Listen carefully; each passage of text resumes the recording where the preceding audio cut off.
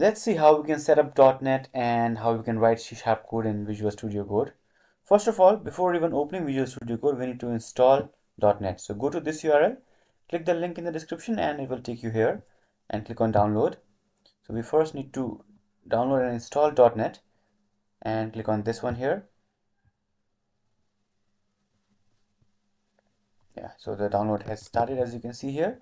If it does not start, you can click one of these two links, this link, and the download will start. Let's wait till the download is complete. Once the download is complete, click on open file to open the installer. Now click on install. Installation will start. If you are asked to allow this app to make changes, click yes. After some time, you will see this message: the installation was successful and the following products are installed. Now you can close this and let's see if it has installed, and let's check the version. Now open your command prompt and type this .NET /version, and as you can see, version 8.0.300 of .NET is installed. After the installation is complete of .NET, let's create a new project where we will create a new .NET project, and let's call this my CS project. Okay, open this and let's open command prompt here. To do that, just click on this bar here and type cmd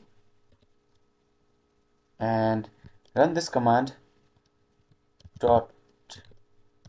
.NET new console. Hit enter,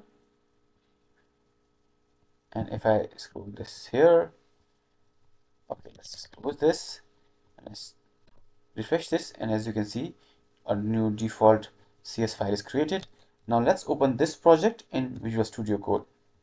So what I can do is I can open terminal here, or again open command prompt here in this directory and type code dot, hit enter.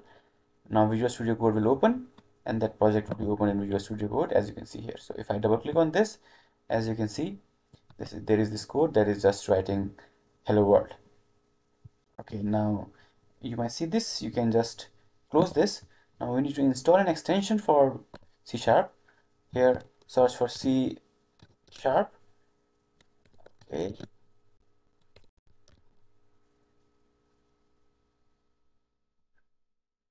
and you will see these many options.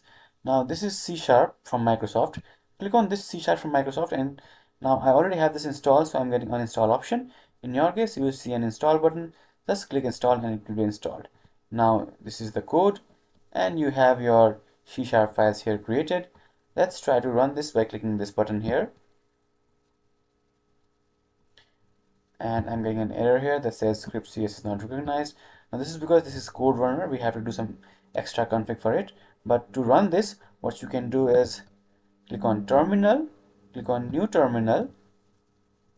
So this terminal is now created inside our project, and type .NET run. Hit enter, and as you can see, hello world is printed. So this is how you can install .NET and run C# in Visual Studio Code. If you have any questions, let me know in the comments below.